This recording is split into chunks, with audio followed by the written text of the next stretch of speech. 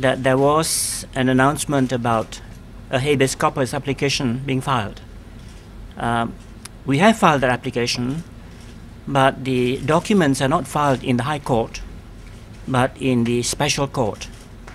And the reason for that is that because it is a ruler that is filing proceedings, the proceedings must be filed in the Special Court. Now, the lawyers who will be representing His Highness the Sultan of Kelantan in the habeas corpus application are myself, Datuk Param,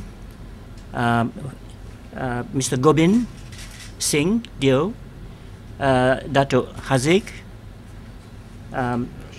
Cik Rashid Ismail, and there is another person who is not here because he's in court, and that's Encik Malik Imtiaz. So we'll all be appearing when the application is heard. Now, because the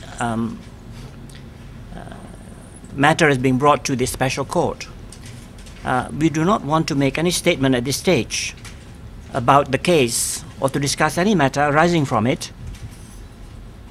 We just want to make the announcement that the case has been filed and leave it at that.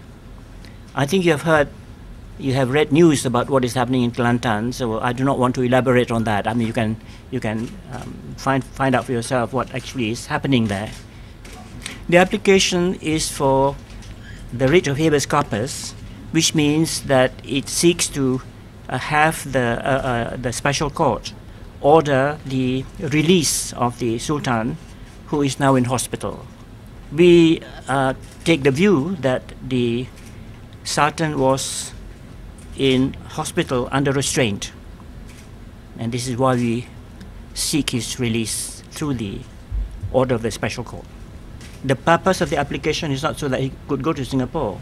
The purpose of the application is he should not be restrained to move about, not just be confined to a hospital under police guard. The respondents are, who you do that, Gobin?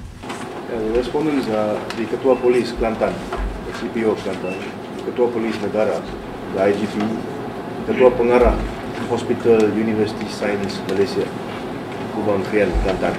This is the hospital at which His Highness is being currently held. The Ketua Pengarah Kesihatan, the Director General of Health of Malaysia, and of course the federal government. By a ruler, as far as I know. Well, I will comment on that. This is the first time in the whole world that an application for writ of habeas corpus is being filed to release a ruler of a state from detention by the police.